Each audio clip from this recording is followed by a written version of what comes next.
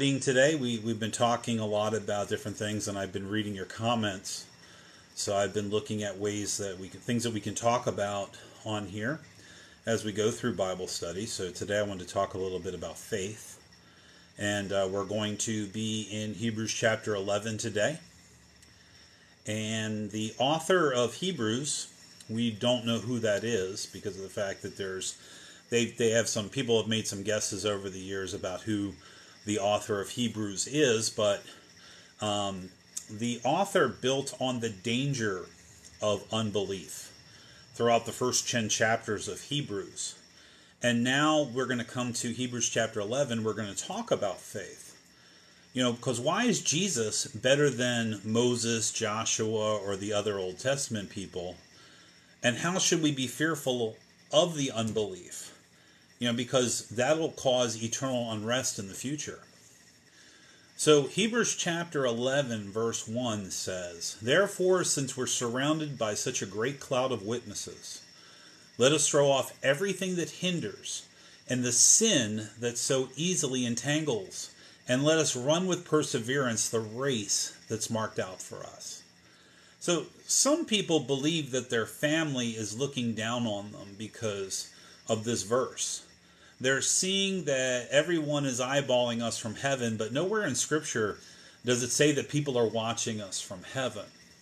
My family loves me, and some have gone home to be with Jesus, and I can't even imagine correctly what is in front of their eyes right now and what they're looking at to see the amazing things that they're seeing. And, I don't think they'll be looking back in our direction. One eye surgeon actually did a study on the book of Revelation. They said that if we looked at everything in heaven, it would burn our eyes out. It would actually, the amazing colors and the amazing things that are taking place there. So we would have to have a transformation, which we're going to talk about a little bit later. Our bodies would have to be different. Our eyes would have to be different in order to see all those things around us. And the verses here say, now faith is confidence in what we hope for, and assurance about what we do not see. This is what the ancients were commended for. So faith applies in relationship to the future and in relationship to the invisible. Faith is the foundation. The word in the Greek is what we stand under. Faith is the foundation of our hope. It's related to the future. We believe that Jesus Christ will come with the sound of a trumpet, with the voice of the archangel, and in the twinkling of an eye will be changed and will be caught up. The earth forever changed and a kingdom established. So, oh my God, it's Grandpa, yeehaw. So, no, I'm not a grandpa yet. I do have kids. Still waiting to be a grandpa, but thank you for saying that. Little young man, whatever your name is, Flip Dizzle, young man, thank you for that.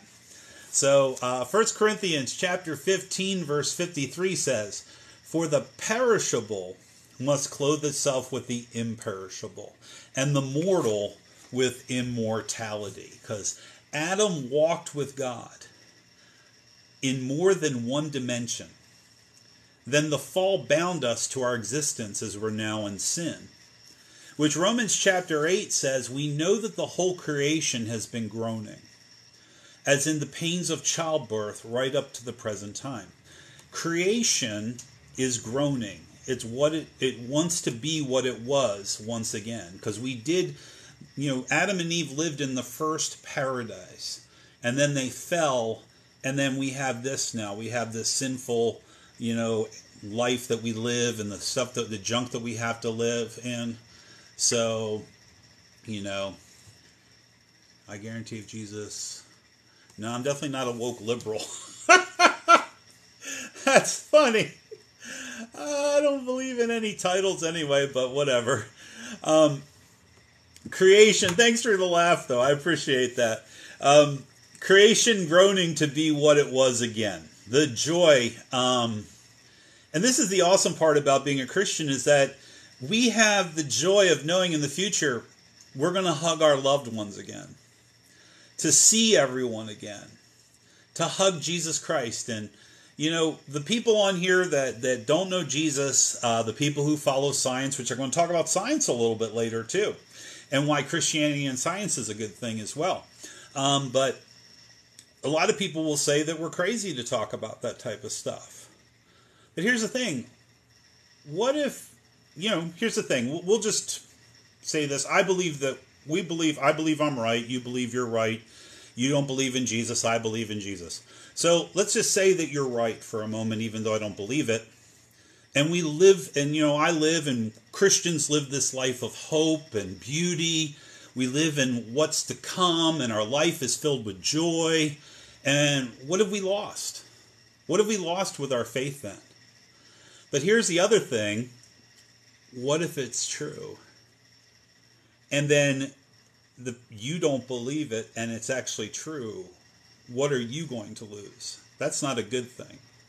And that's why we Christians share the gospel with you, because of the fact we don't want you to experience what happens if you don't proclaim Jesus Christ as Lord. So, you know, people believe that all good people go to heaven, that they go to heaven. There's people who believe that they'll have a seat further back in heaven because they weren't Jewish and they sit further back. Some people believe that they'll gain their own planet for believing, or they believe that they're going to go somewhere else. But what if we're right?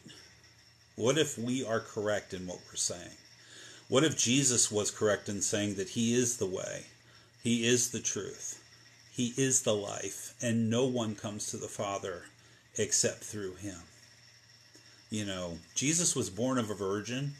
He lived a sinless life. He said he's the only way to get to heaven. He died, he rose again. But when you don't believe that, what's the alternative? The alternative is not good. And we Christians don't want the alternative to happen to anybody. The place we go is thought out ahead of us with an infinite mind. God has an infinite mind. And when we get there, we'll be able to just let our minds go. And it will never reach its end. Every sensation beyond the speed of thought. The faith and reality of what we have not seen or thought yet. You know, Old Testament people were able to figure it out without the revelation that we have through Jesus Christ. So, you know, but we tell these things to unsaved people like Flip Dizzle on here, who's saying that you present as schizophrenia. So, and I've seen, you know, people do believe as Christians that what we believe is crazy because of the fact that they're looking with physical eyes and they're not looking with faith. And that's why we have to look with faith as believers. You know, the people on here who don't have Christ, they're not standing in faith. And I see it on the comments weekly. Like I said, I see it right here, right now. You know, I see it in the comments on TikTok weekly. You know, they come up with hundreds of arguments. The non-believers, they come out with hundreds of arguments about why Christianity is just a fairy tale. You know, they want to even debate and come on my live about it when they do not know something about me and something about other believers. You know, I've spent years with Christians and with non-Christians alike. I actually believe debating with true believers is idiotic. So Christians debating with Christians. And I'm not talking about progressives, like those progressives that don't follow the Bible. That's a totally different thing. Progressive pastors are going to have a special place in judgment if they don't repent and stop leading people astray. I'm not talking about them. I'm talking about true believers who want to have $25 word debates. Like Calvinism versus Arminianism, the rapture, pre-trib, mid-trib, post-trib, or none, eschatology, preterist thinking, and other debates. When I've spent over 25 years of my life studying the Word of God, the primary doctrine of Jesus does not change for a Presbyterian, for a Lutheran, for a Methodist, for a Baptist, for non-denominational. The primary doctrine does not change, and we can all agree on that. but then we have to argue over other isms. So I think debating is silly when it comes to Christians debating Christians. It's not what the members of the body actually need. But then there are those on TikTok Live that walk in darkness, yet they want to debate with us about light. They can come up with 100 arguments in their minds about why God's not real. Then they go on live, my live, and other people's lives. They troll other ones trying to get their debates and arguments in about why and hope that they can sway other people. And the funny part is they're trying to sway other people walking in darkness, which isn't very hard to do. The Christians who are walking in light, when they hear it, they walk by faith. So they're not going to be swayed. So that's the interesting part about that. So they go on live and they troll those places and try to do that because here's the thing, and it's in John chapter 3, verses 19 through 21. It says, "This is the verdict. Light has come into the world. But people love darkness instead of light because their deeds were evil. Everyone who does evil hates the light and will not come into the light for fear that their deeds will be exposed. But whoever lives by the truth comes into the light, so that it may be seen plainly that they have done what they have done has been done in the sight of God." That's John chapter 3, verses 19 through 21, which that's saying there, it's funny. It's saying that people love darkness. They say agape is the greatest love in the Bible. It's used to describe God. He is agape love. But then the opposite takes place in this verse. Here it says people who are lost, people who are walking in darkness, they agape darkness. They want darkness. They enjoy sin. They enjoy being in a fallen state. Which I'm going to give you a disclaimer now. I enjoy mockers and atheists and people who don't believe in God coming on here. Because I once was a mocker. I once was an atheist. I once did not believe and I was walking in darkness. Then they hear the word, which is awesome because they hear the word of God, and then it shines like a light in their lives. It cuts into them. And eventually something is going to take place in their life. Especially if they come on here week by week. Let them come on here week by week and hear the verse. And something's going to build up in them as they get the Bible and as they read the Bible. I had a mocker on here a few weeks ago who wasn't a Christian. He reads the Bible every day. I'm praying that Bible will cut into him, that the Word of God is alive and active, it says, sharper than any double-edged sword. And I'm praying that it'll pierce into his heart and that he will see and know Jesus as Lord and Savior, and that eventually what is going to take place is faith is going to grow. Because people who don't know Jesus can have hundreds of arguments, but without faith they have nothing. Which if they want to debate, which I have people always at, well, let me come on your live. There are plenty of pastors on here who will do that. I watched one the other day. They go on there and they talk with people and they debate. But I truly believe prayer is stronger than any debate that I can give or that I can share or that anyone can. I want to pray for all these people on here that don't know Jesus, all the ones on here who are talking about things and saying things on here about dark things and darkness and stuff. I want to be able to pray for them. Plus God's Word does something. Prayer does something. That's why I do weekly Bible study and prayer. That's why when people say, what are your opinions? Well, what's your opinion on this?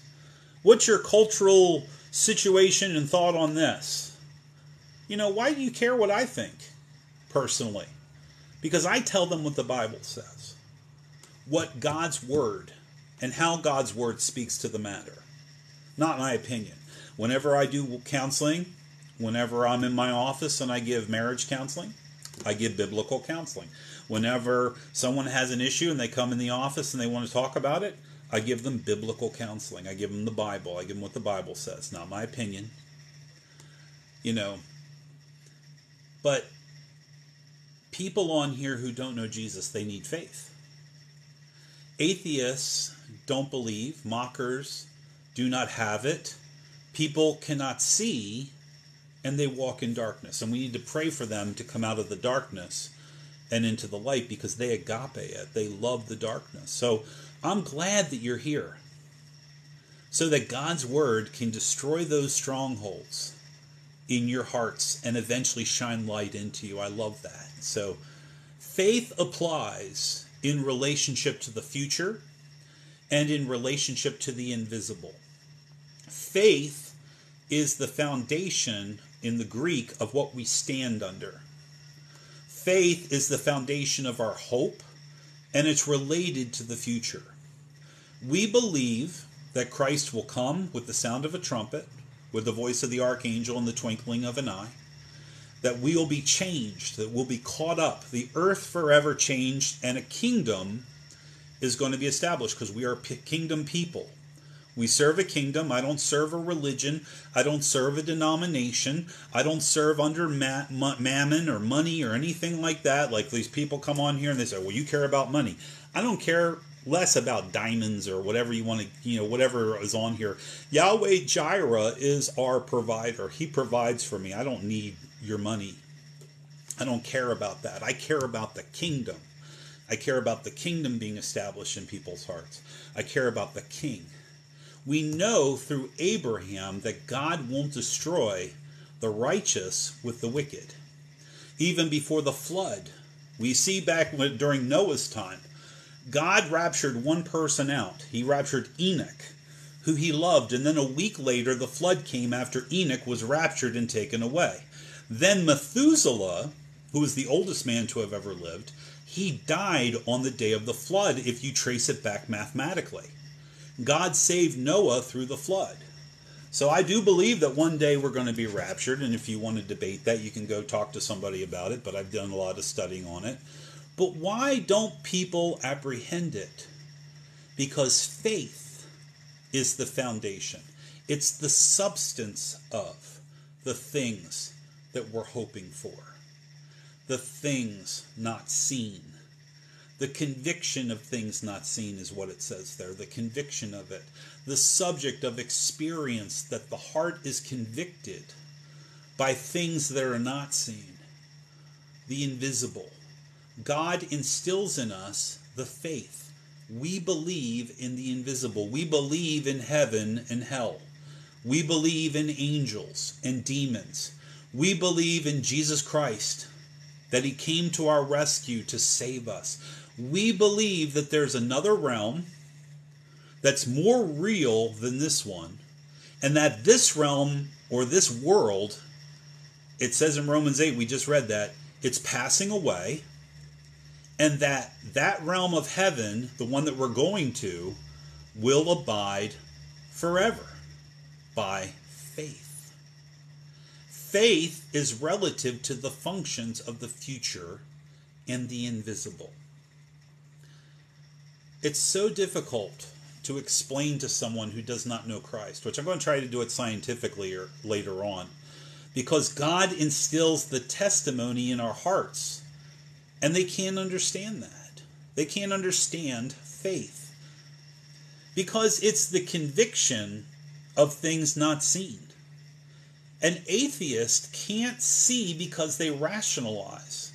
They use their mind to try to figure God out. But God is omniscient. He's omnipotent. He knows everything. He cannot be figured out with the mind. It takes a personal experience relationally with the Creator to understand him. His Spirit, it says in 1 John chapter 3, and the word is interesting. The word says it's like a sperm to an egg. So when creation is born, when it's born and when it happens, when that happens, the sperm comes to the egg. Well, you guys know that. You probably got a birds and the bees talk with your parents when you were a kid. But it's the same spiritually. When our dead spirit inside of us, When Jesus comes through his Holy Spirit, he makes us alive. The outward, this thing here, is perishing, and the inward man is growing. And we see that by faith. 1 Peter chapter 1 verse 8 says, "Though you have not seen him, you love him. And even though you do not see him now, you believe in him, and you're filled with an inexpressible and glorious joy." If I told you, and I'm just going to use an example here, let's think here. If I told you the Stay Puft Marshmallow Man was coming to town to destroy it, would you get scared and call the Ghostbusters? I mean, like, is that something that you would do? I mean, some of you on here don't even believe in Jesus, and Jesus is real. You know, it says in the Word, that's why I'm suffering as I am. Yet, this is for no cause for shame, because I know whom I believed. You know, I know whom I believed in, you know. So, I mean, that's important to understand. But would you believe if I called and said the Stay Puft Marshmallow Man's coming? No. Why? Because the Stay Puft Marshmallow Man, the Ghostbusters, they're made up, though it was a fun movie. The only person in town to believe that, if I were to say that, would probably be 5 years old, and they saw the Ghostbusters movie. So if they still have that mindset, but I don't fear Marshmallow Men, I don't fear Godzilla, I don't fear Rodan, I don't fear King Kong, because they're not real. But I do have a healthy fear and respect and reverence towards God because he is real. And the most beautiful thing about that is that the Bible says in John chapter 3 verse 16, "For God so loved the world that he gave his one and only Son, that whoever believes in him shall not perish, but they'll have everlasting life." And that's not when you die and go to heaven. It's the second you get saved, eternal life, once you proclaim Jesus as Lord, is implanted within us. And faith is implanted in us. And it's hard to explain. It's the foundation of our hope. It's the conviction of our hearts of things not yet seen. And it says in verse 2 that this is what the ancients were commended for, because it's the sphere of faith. This is saying in the language that the ancients obtained, and the word's passive there, they did not receive the faith on their own power, but it was given to them. The things they did in faith were reported of in this chapter if you read down, and I'm not going to read it today, but you can read further in that, so praise God. And in verse 3 says, "By faith we understand that the universe was formed at God's command, so that what is seen was not made out of what was visible." I do like stories about baby Jesus, though. Oh, cool. So like in, what's that movie called? Talladega Nights, you like the baby Jesus, you pray to the baby Jesus. Yeah, but that's cool. I'm glad you like the stories of the baby Jesus. That's a good thing. So, all right, but every generation lived and died in the Old Testament, not receiving the fulfillment of the promises yet. Not just faith in faith, it's faith in Jesus Christ. In the Old Testament, your faith was based upon, I believe in God, and I believe that there's a Messiah to come. Then Jesus came, he died and rose again. Now it's I believe and proclaim Jesus as Lord. So our faith is in him and what he said. We believe in him. We believe in Jesus, that he can save us, that he can get us to heaven. And we sing this song in church.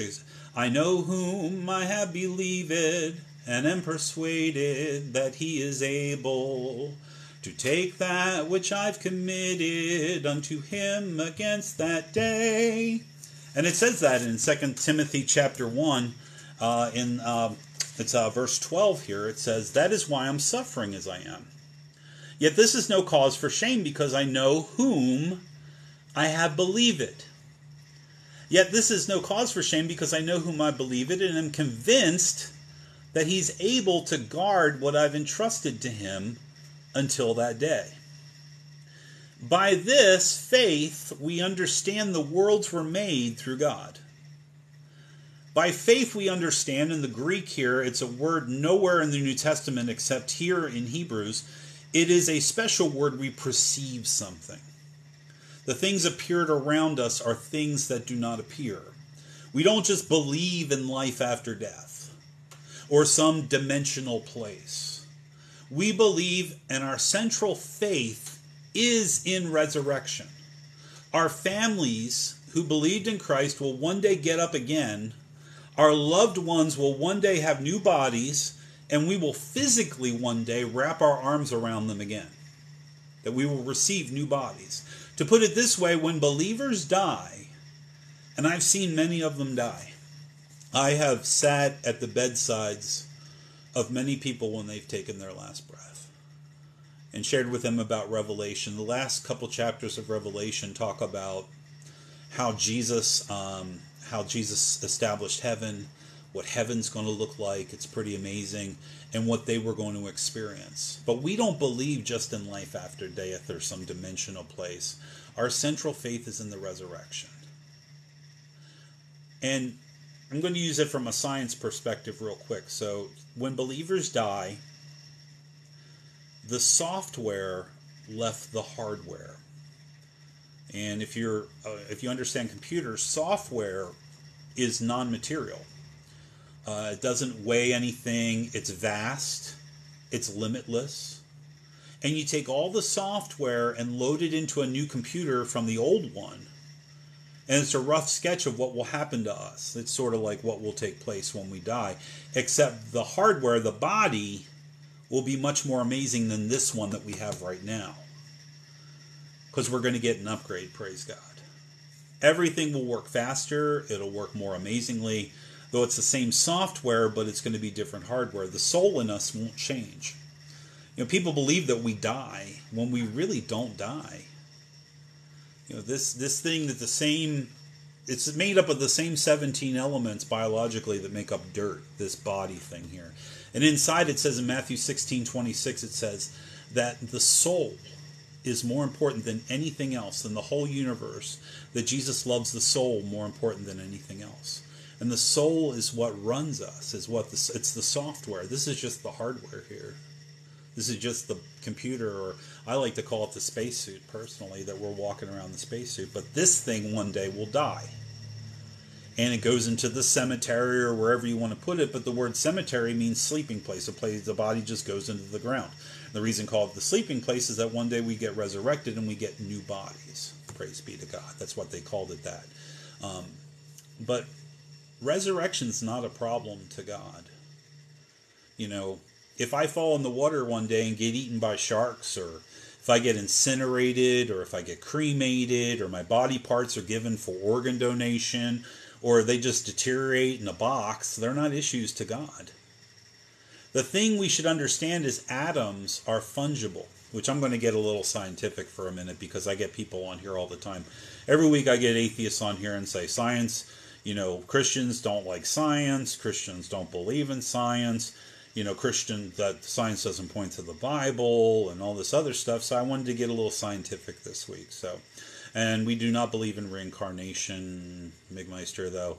That's a different type of faith. That's Hinduism. That is Scientology. They believe in reincarnation. That's why they still celebrate L. Ron Hubbard's birthday, because of the fact that they believe that somewhere in the world he's reincarnated. I'm talking about resurrection, not reincarnation. But we should understand atoms are fungible, which means they can be replaced by another identical item. They're mutually interchangeable. The soul, or the software, determines who we are. The dirt suit, this thing here, the program and information determines who we are, and we can be created by any atoms anywhere. The atoms determine the molecules, and the molecules make the protein, and God can use any old atoms to make us again into better hardware. But we're discovering through science more and more that the universe is constructed by things not seen, which we just read that verse earlier, which is what the Bible said in these verses before we even understood it. God spoke. Now, what does evolution teach? Evolution, if you go back and you study it, evolution teaches that matter plus energy equals life. That's what it teaches. Matter plus energy equals life. Well, then creationists are coming in and saying, well, no, matter plus energy cannot equal life. It doesn't make any sense because there's many things in the world that are inanimate that are made up of matter and energy. So there has to be something else. And what's that something else? Matter plus energy, close, not time. Matter plus energy plus information equals life. And where does the information come from? If you break down DNA, it's made up of information. So matter plus information plus matter plus energy plus information equals life. That's the creationist view. The evolutionary view says matter plus energy equals life. So God spoke information and things were created. Things unseen became things seen. The programmer, God, programmed software that amassed everything together. Just read the first couple chapters of Genesis chapter 1. Because we're mostly what? Space. And Adam, hold on here, let's see here, sloth, gluttony.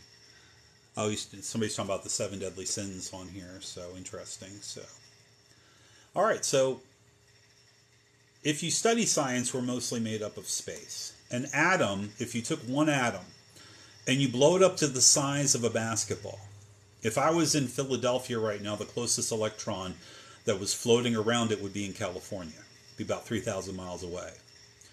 If you took the 8,000 mile circumference of the Earth as a sphere and took the space out of it, you could fit it into the solid mass of a basket. Everything around us, including us, is mostly space. And this solid way that we're made is made up by things that do not appear. We're mostly space, though I can go and I can touch somebody, and I won't go through them, even though they're made up of space, though I should go through them. Scientists can't tell us why that is, why that's happening, which if you read Colossians chapter 1, you can tell what it is. Colossians 1, chapters 1, verses 16 on. 1904 to 1906, scientists began looking at subatomic structure. They began discovering the atom, its nucleus, electrons and protons, and floating around them, and they were staggered by this when they started studying it. And a leading quantum physicist named Ludwig Boltzmann, when the field was growing, he actually committed suicide, sadly, by hanging himself in 1906, mainly because he couldn't handle what he was discovering. Here's what he found out. He found out that the material that he was looking at was really made out of non-material. And if what he was discovering was true, then there has to be a designer. And he couldn't handle the fact that there was a designer. Now, also in 1906, J.J. Thomson received the Nobel Prize for proving electrons are particles. Then in 1937, his son was awarded the Nobel Prize for proving electrons were waves. Now, they've discovered both, and the father and son were correct on those things. What makes that more astonishing is there's compelling evidence that the only time quanta ever manifests as particles is when someone is looking at them. Danish physicist, his name is Niels Bohr, found out that if subatomic particles only come into existence when you look at them, then it's meaningless to speak of a particle's properties and characteristics as existing before that they are observed. But if the act of observation actually helped create the properties, what did that imply about future science? He said anyone who's shocked by quantum physics hasn't understood it. And I'm sorry to be so scientific, but there's so many people on here who are coming on here and saying that science and Christianity don't point to the Bible. So I just wanted to talk a little bit about that. One physicist who was deeply troubled by Bohr's assertion was Albert Einstein. He played a big role in quantum theory, but he chose to steer clear of quantum physics. The problem, according to Einstein's theory of relativity, is that nothing can travel faster than the speed of light. Einstein and his colleagues were convinced no reasonable definition of reality would permit a faster thing than light. What they discovered, though, was if they took an electron or a photon, they split them off and they shot in a direction just like, being shot off in the other direction. If they deflected the piece off a plate, where they deflected it, the other piece would travel in the opposite direction, but the same trajectory, even though there wasn't a plate. So they discovered, and follow along with me on this, they discovered that there's some communication information between them and that they don't understand. And if one of them is traveling at the speed of light in one direction, the other is traveling at the speed of light in the other direction, then something is happening at twice the speed of light. Einstein didn't want to face that because he couldn't understand it, which is what atheists do today. They can't face God because they don't understand God. They can't understand God. They try to rationalize. They try to figure it out. Mockers try to figure out why and try to figure out all these things, but they can't figure it out, so then they don't want to face it. One day we're going to stand before the Lord, and it says every knee will bow and every tongue will confess that Jesus Christ is Lord. So Bohr stayed unperturbed by Einstein's argument. One factor that contributed to Bohr's following was that quantum physics had been so spectacularly successful that they could do these things, just not explain why these things were taking place. So in predicting phenomena, few physicists were willing to even consider the possibility that it may be faulty in some ways. The entire industries today of lasers, microelectronics, computers, they've all emerged on the reliability of predictions of quantum physics. So Richard Freeman, who is a popular Caltech physicist, he said this: I think it's safe to say that no one understands quantum mechanics. Stated that of all the theories proposed in this century, the silliest is quantum theory. Some say that the only thing the theory has going for it, in fact, that it's unquestionably correct. There seems to be evidence to suggest that our world and everything in it are only ghostly images, projections from some level of reality beyond our own. Beyond our own. But the real reality is literally beyond both space and time. The main architect of this astonishing idea includes one of the most eminent thinkers, the University of London physicist David Bohm, he's as prestigious as Einstein, pretty much. And one of the most respected quantum physicists in this day. Bohm's work in plasma physics in the 1950s is considered a landmark in science. One of Bohm's most startling suggestions is that the tangible reality of our everyday lives is really kind of illusion. It's like a holographic image.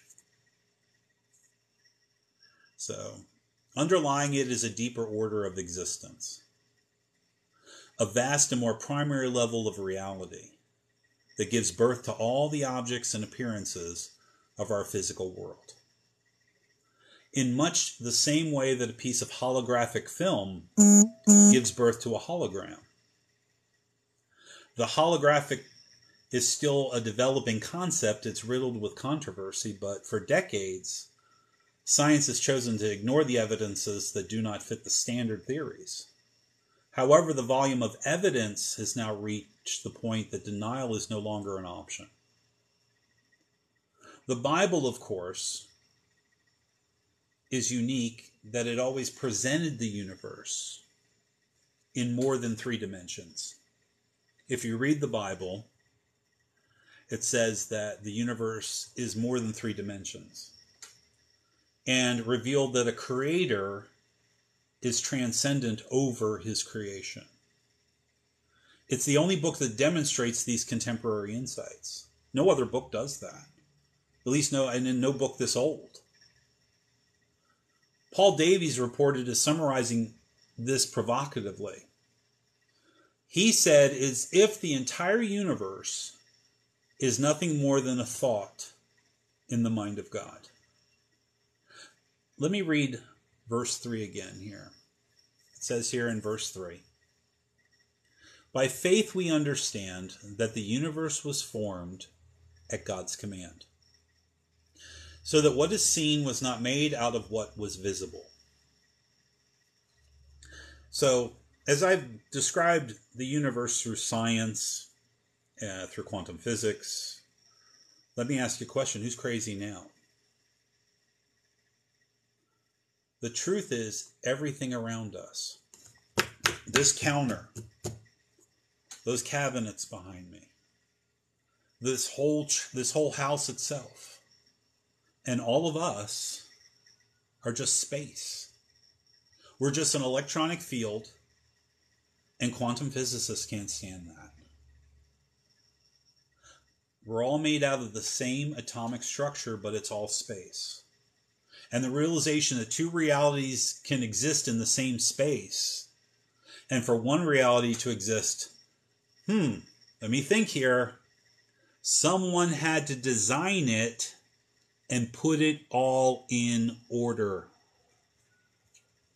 Which we have to believe this by faith. So,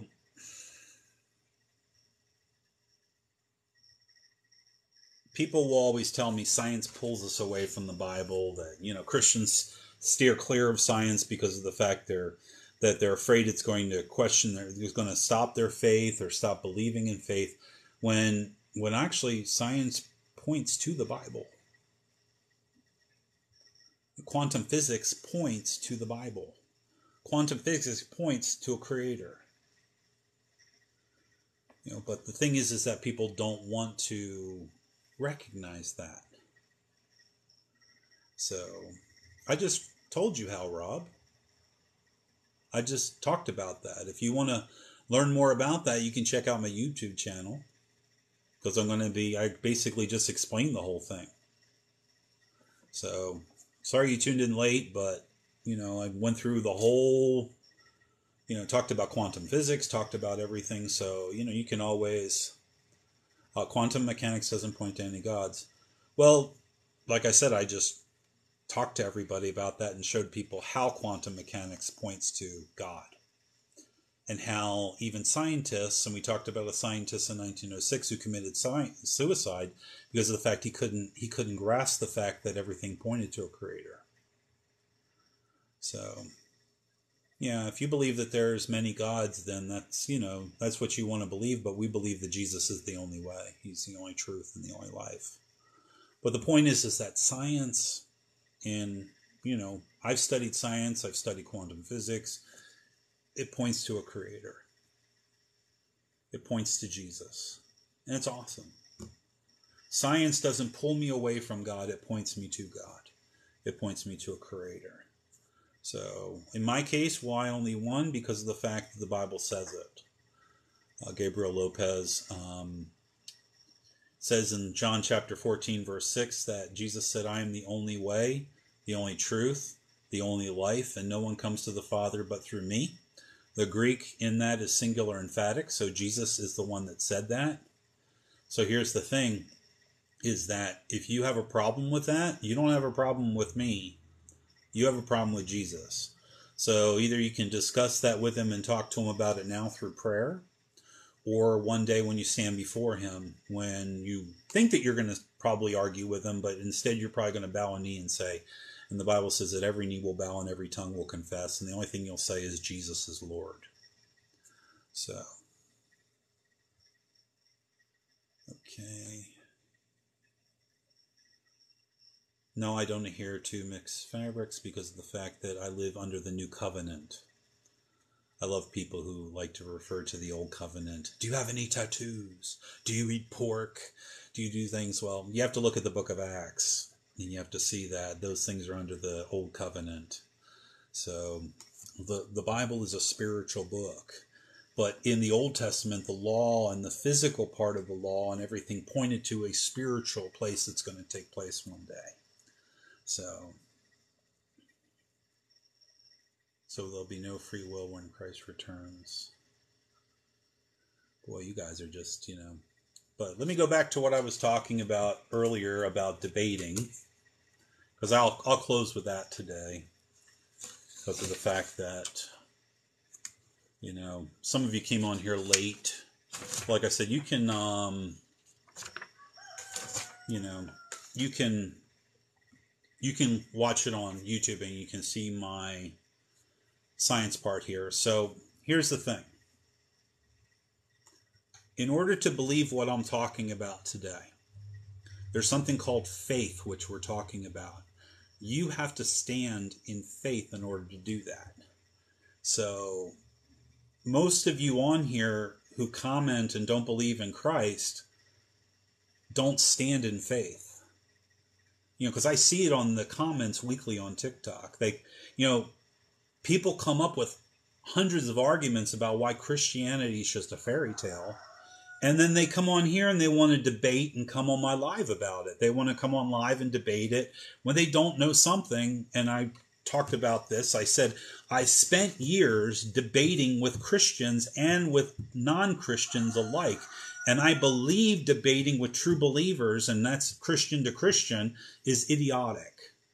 And I'm not talking about progressive Christians that don't know Jesus. Because they need, sometimes we need to share Christ with them. And progressive pastors will have a special place in judgment if they don't repent and stop leading people astray. But what I'm talking about first is true believers who want to have $25 word debates. Calvinism versus Arminianism. The rapture, are we going to be pre-trib, mid-trib, post-trib, or none? Eschatology and preterist thinking, other debates that they want to have. I've spent over 25 years studying the Word of God. The primary doctrine of Jesus does not change. So, any denomination can agree on the primary doctrine of Christ unless it's a progressive denomination. But they want to argue over the isms. And I'm not going to argue over the isms anymore because it's silly. And when Christians debate and argue, it separates us, which is not what the members of the body need. But when there are those people on live here that walk in darkness, see, you want to debate about light. You want to debate about things that are of light when you're walking and you can't see and you're walking in blindness. So, because people who don't know Jesus can come up with, like I said, 100 arguments in their mind about why God isn't real. Then they come on my live and they troll other people's lives trying to get their debates and arguments in about why they hope they can sway other people. And usually the people they sway, which the interesting part is Christians who are walking in faith can't be swayed. So usually they're just swaying people who are also walking in darkness. And I gave this scripture, John chapter 3, verses 19 through 21. This is the verdict. Light has come into the world. But people love darkness instead of light because their deeds were evil. Everyone who does evil hates the light and will not come into the light for fear that their deeds will be exposed. But whoever lives by the truth comes into the light so that it may be seen plainly that they may have done what has already been done in the sight of God. And the word there in when it says people love darkness, people who are walking in darkness love darkness. There's different words in the Greek for love. There's phileo love, where we get Philadelphia from. That's a brotherly love. There's storge love. There's what's it called? Not phileo. Phileo love. There's different types of love. For some reason, the Greek isn't coming to me right now. It's all Greek to me. But agape is the greatest love, and it's used to describe God. He is agape love. But here it says people who are lost, people who don't know Jesus, agape darkness, it says there. That they love it with all their hearts. They want darkness. They want to go on and talk about darkness. They want to share their darkness with other people. They want to mock people for believing in the light and following the light. They want darkness. They enjoy it. And I gave a disclaimer and I said, I love that dark people who are walking in darkness come on my live. I want you on here because I want to share light with you. I want the word to shine in you. because I wanted to cut through you, like it says that the word is alive and active and sharper than any double-edged sword. And that's the thing, is that in order to understand what I'm talking about today, you need to have faith. Because people who are walking in darkness can have 100 arguments about, is Jesus magical enough to make you slim on here? Eros love, that's what I was thinking of. Thank you, Thomas Michael. I appreciate that. So they say Jesus is a myth. Look, there it is. Jesus is a myth. Faith is feelings, not truth. You know, see, so that's the thing, is that you're walking in darkness. You don't understand. And you'll have 100 arguments but without faith, you have nothing. You know, which a lot of times people walking in darkness, they want to debate. And there are plenty of pastors on here who will do that. I watched one the other day. I was watching Jason on here the other day, and he was debating, and I love the fact he's doing that. That's not what I do anymore. I don't debate people anymore. So when people want to come on here on their live and debate, I don't want to do that anymore, because I don't believe that debate is going to change your heart. Prayer is stronger than any debate. Me going to my Lord and praying for people like St. John Ward if he doesn't believe, Palestinian Jew if he doesn't believe, the people I'm reading on here.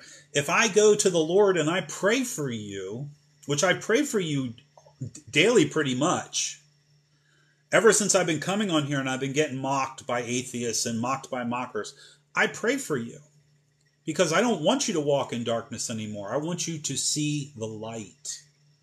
And I believe prayer is stronger than any debate. And I believe that when we do Bible study on here and you hear the Word of God, it goes in. And I pray that it's going to make a seed inside of you, that it's going to grow, and eventually you're going to get saved and you're going to proclaim Jesus as Lord. You know, that's why when people say to me, what is your opinion? Oh, what's your opinion about certain cultural subjects on here? Let me talk about this. What's your opinion on that? You know, why do you care what I think? Personally. There's a bunch of people on here that don't care what I think. They just come on here because they want to debate or they want to mock or they want to say something, which is fine. Like I said, come to my Bible study every week. If you want to mock me, come on here. If you want to call me fat, which people were doing earlier, I'm confident in who I am in Jesus. I'm confident in the kingdom. I walk and work out every day. I walk for an hour. I lift. I work here at a ranch. I'm on my ranch, and I do things on my ranch, and I stand confident in who I am in Jesus Christ, and I'm very, very happy. And when I leave here, I have a beautiful wife. I have a beautiful property here in Texas. And when you come on here and call me simple-minded, unintelligent, fat, whatever you want to call me, I let it go. It's gone. It's gone, and I go back to my life. But I pray for you. That's the cool part. I pray for you. I love you too, Thomas Michael. So I love you in Christ, brother.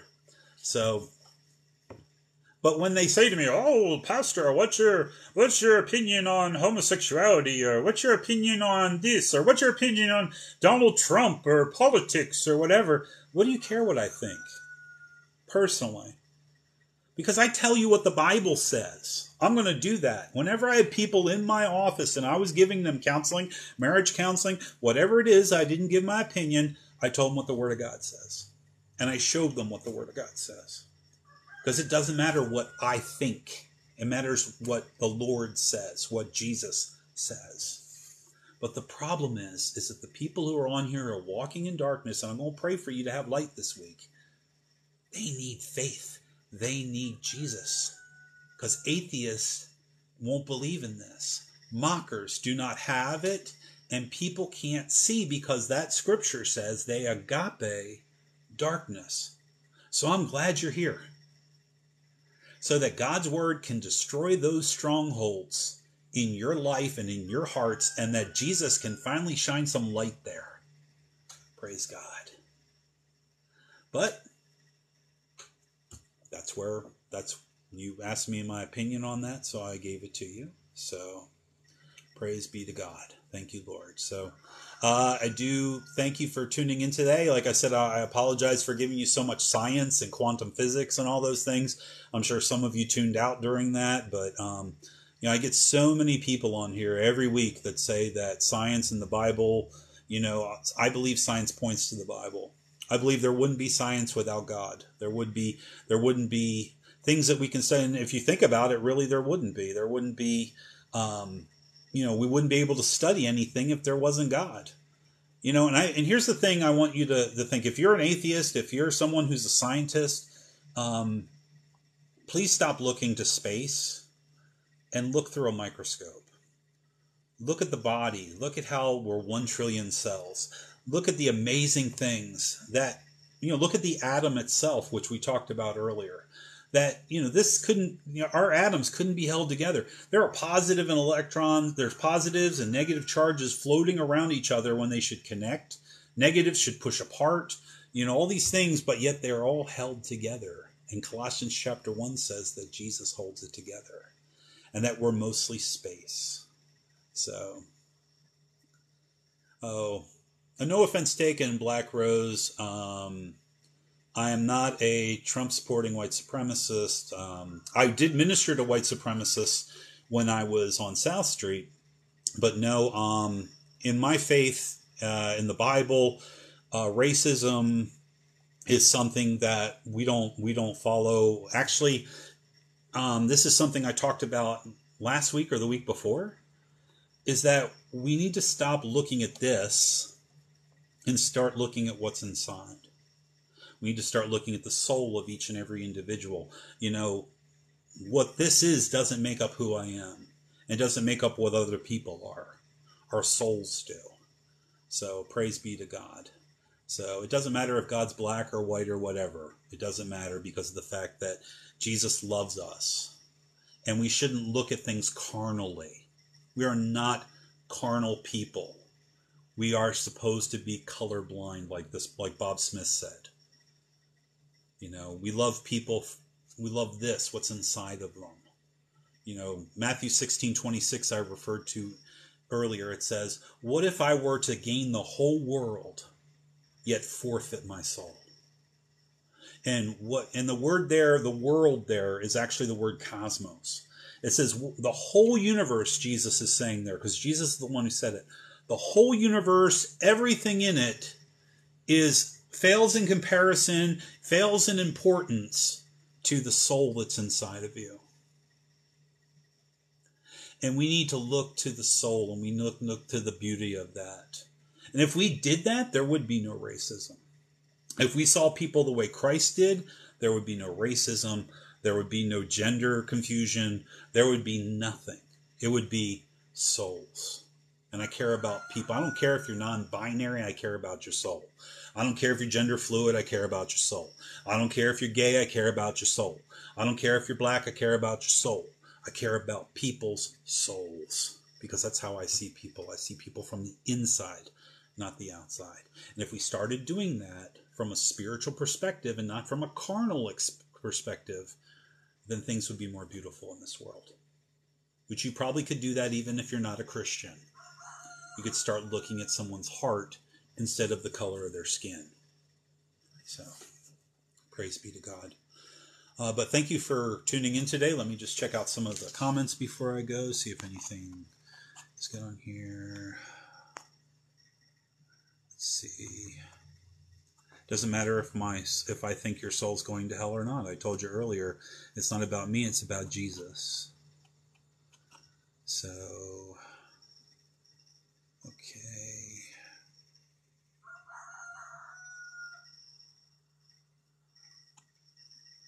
All right, if you don't, like I said, read.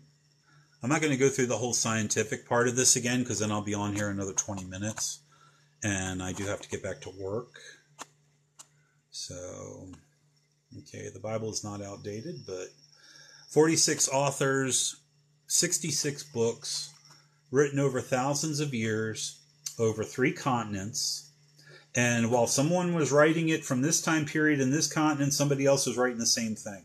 While two people were on different parts, hundreds of miles apart, they were writing the same exact thing, and they put the Bible together. So, let's see here. You have free will when Christ. Do you have free will when Christ returns? Well, no. If it doesn't matter about free will, it matters if you know Jesus or if you don't know Jesus when Christ returns. I care because you're human. Yeah, that's good too. I mean, that's a wonderful thing as well. And thank you for thank you for that, St. John Stewart, John Wart. I appreciate that. I appreciate all your questions today. I see there's a lot of good ones on here. All right, cool. Thank you, Latoya. And thank you so much, everyone. Thank you, Thomas Michael, for giving me the agape, eros, storge, and phileo. I appreciate that. Because I was like trying to remember what it was. Eros, love. Okay. Trump is the Antichrist. We talked about the Antichrist about probably about a month and a half ago. So Spike, if you want to check that out, it's on my YouTube channel. We talked about if Trump's the Antichrist or not. As well as if Hillary Clinton is, Obama, and all those people. So, all right, well, let me see. All right, praise God. All right, well, thank you all so much for coming on today. I love you guys. I love your families. I'll be praying for you this week. And like I said, mockers, atheists, you are welcome to join us for a Bible study every Wednesday. Christians, thank you for coming on today. I'm glad we could go through Hebrews chapter 1 a little bit today and talk about that. And hope you all have a blessed day. Oh, let me pray for you first. Lord, I lift up each and every person on here who, Lord, I pray that you would build the Christians on here, that you would build their faith. You help them to be bold Christians. You would help them to come to be stronger in you, Father God, that when people come against them, Lord, that you would give them the right words to say through your Holy Spirit. It says in your word that when people do come against us, that you would give us the right words to say through that, Lord. So thank you for that. I pray, Lord, that you would continue to bless them and their families, continue to move them forward. You're Yahweh Jireh. So, Lord, I pray that whatever illnesses, whatever things they might be facing today, Lord, I pray that you would be over their sicknesses. I pray by your authority and by your blood that you would touch them, Lord, and their families, that you would be over them. And, Father, for those who don't know you on here, Lord, I pray again for them. I ask, Father, that you would move in their hearts, that you would move in their lives. Father, that you would help them proclaim you as Lord and Savior by any means necessary, that you would help them, just like you did with me, Lord, with me losing sleep and with me all those things taking place where I just couldn't ignore you, Lord. I pray, Father, that you would do that for them, that they would see and know, and that you would turn them from Sauls into Pauls. Would you do that for me, Lord? Would you turn them into Pauls? Lord, knock them off their horses. Give them a Damascus experience, Father. And Lord, thank you, Father, for this opportunity to come and to be able to talk about you and to talk about your love for us. We love you. I love you, Jesus. I thank you, Father, for the opportunity to talk about you and to share your love with others. And we give you all the praise. We give you all the glory. In Jesus' name. Amen. All right. Praise God. Thank you so much for coming in today. I love you guys. Hope you have a beautiful rest of your week. And I'll be back next week for Bible study again. So God bless y'all.